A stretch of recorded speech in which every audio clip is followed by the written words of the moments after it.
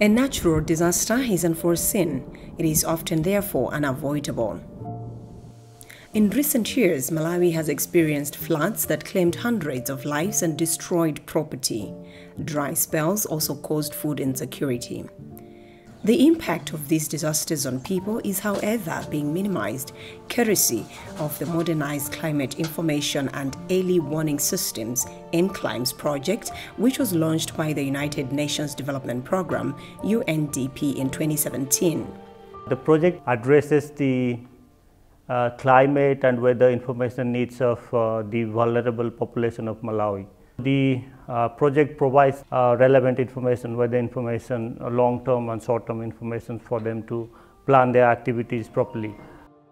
UNDP aided institutions such as the Department of Climate Change and Meteorological Services, Water Resources and Fisheries with sophisticated equipment to forecast credible and life-saving weather patterns.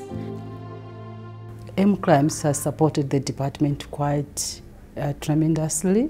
It has improved early warning system in the department, or in Malawi in particular, because we have a good network right now.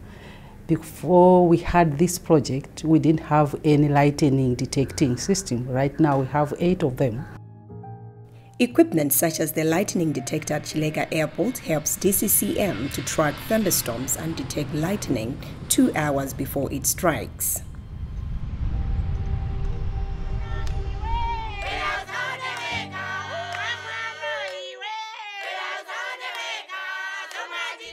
In Palombe district, smallholder farmers are commending the M-CLIMES project. It has helped them to increase crop productivity and yields in the wake of climate change. Here, farmers receive seasonal and short-term agro-weather information and advisories via an approach dubbed Participatory Integrated Climate Services for Agriculture, PICSA, through National Smallholder Farmers Association, NASFAM. Through PICSA, farmers like Jenny Barton managed to increase her harvest to 25 bags of maize, 10 bags of rice, and 5 bags of pigeon peas during the 2021 to 2022 growing season. Chonjara diphunzisana diphunzisa kuti munda tisazale mbewu imodzi yokha, tizale chimanga chachimodzi ngati sasakawa. Komanso munda mutisaike mbewu imodzi yokha, tizale monso mbewu zosiyana-siyana na ndolo. Koma chifukwa kuti maphunziro amene tinapasidwa tinasintha kuzala mpunga ufulumira wa NASFAM. Icho chili kunena ndi mpunga uli apo matumba okwana 10 amene dachosa. Pamene mbuyo mutimati tikazala chachitatu chicha komanso chimanga cha lokolo mapezeka kuti mina timachosa matumba 5 nyumba mwathu kumangokhala njala. PICSA is also being implemented in Rumpi, where farmers also practice climate-smart agriculture. PICSA isana bwere tinali kulima inde, tinali kupeza inde, koma kunali kwa chimbulimbuli. Chifukwa tinali kugawa bwino nyengo kuti apa tikonzekere munjira yotere oro mbewu ndiziti zimene zikufunika mvula yambiri, ndiziti zikufunika mvula yochepa. Nthawi imeneyo kunalibe, tinali kulima mopanda dongosolo lenileni. But itabwera PICSA ya zinthu zikhanga zikuyenda bwino ndithu kwambiri. Agriculture extension workers here are intensively guiding farmers through the M-CLIMES project. We are trying our best that these farmers, they should be growing their crops considering how rainfall will be that season, that is. In the past, farmers used just to grow crops anyhow, but this time we are trying to teach them that there is change in climate, so you are supposed to be growing crops according to the weather conditions. The M-CLIMES project is also serving people's lives in flood-prone areas across Malawi. Through the community-based flood early warning systems, communities receive flood warning alerts 3 hours before a flood occurs. In Zomba, instruments called Data Acquisition DA and Data Acquisition Units DU are installed upstream along Tondwe, Palombe and Ligangala rivers, where they detect water levels for possible floods. A responsible community member, called a caretaker, looks after the equipment and monitors critical water levels.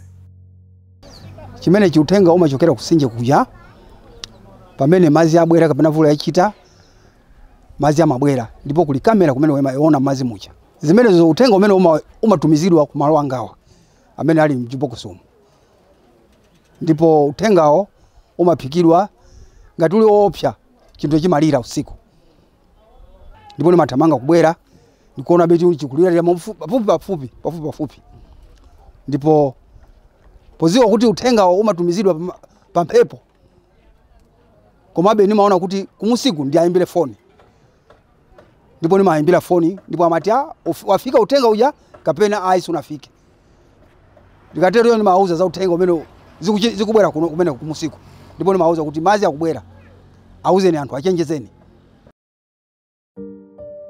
Flood alarm units are installed in flood-prone communities. The alarm is networked with the DU and cloud server to provide a flood risk alert. This area in Zomba is surrounded by Likangala and Tondwe rivers. They both flood during each rain season, displacing thousands of residents here.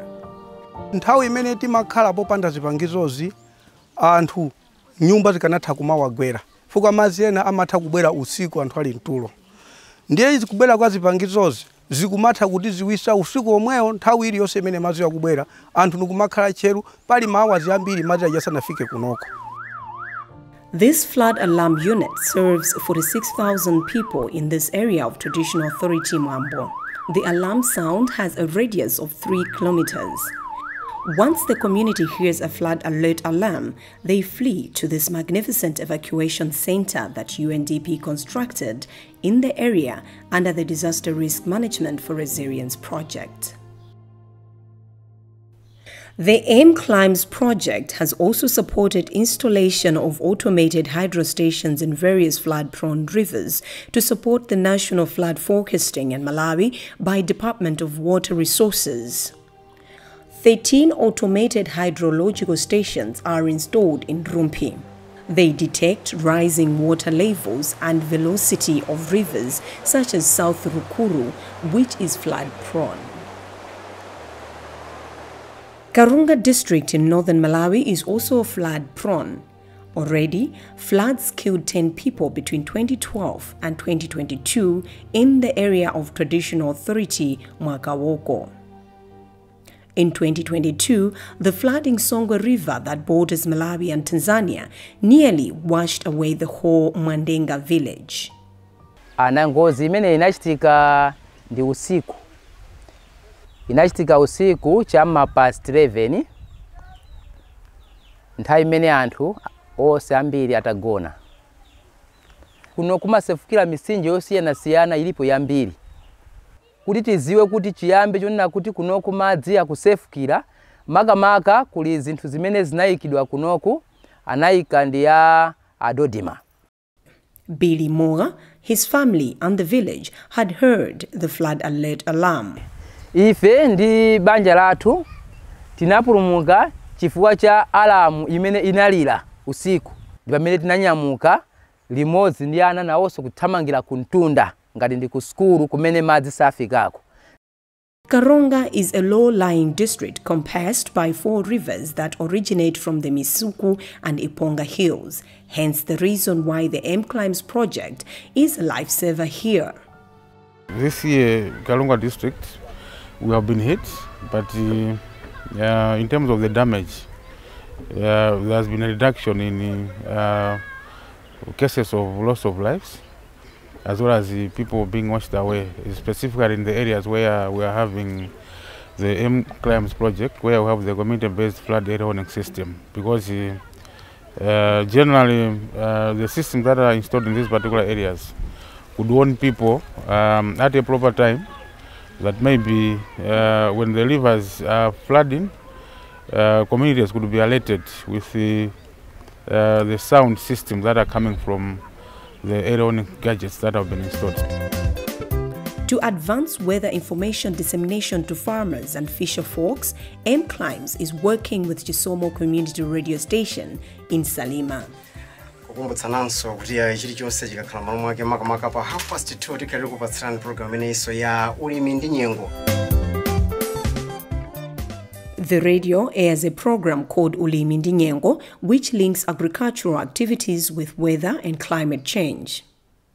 Tikatengira ngati kuno usalima ndi mbali mmodzinso imene tikhoza kutera kuti ndi boma limodzi imene lili mbali mwa nyanja kumene ulimi umenewo wakuphasomba umachitika kapena kuti usodzi umachitika. Imenenso ndi wireless yoveka kwambiri kuno kusalima potengera kuti likulu lake lili konkono. Pachifukwa ichi chimakhala ntchito yosavuta makamaka kutsatira za zimene nyengo ili kudziranso mapulogalamu osiyanasiyana amene ife timawapatsa pano pa Chisomo radio station.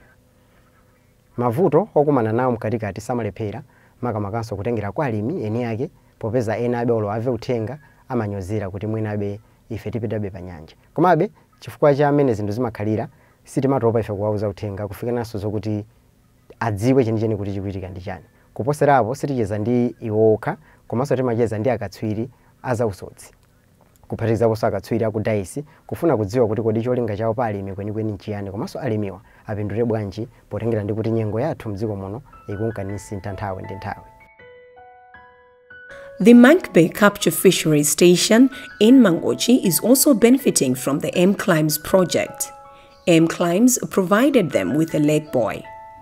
So basically this lake buoy is collecting the wave height.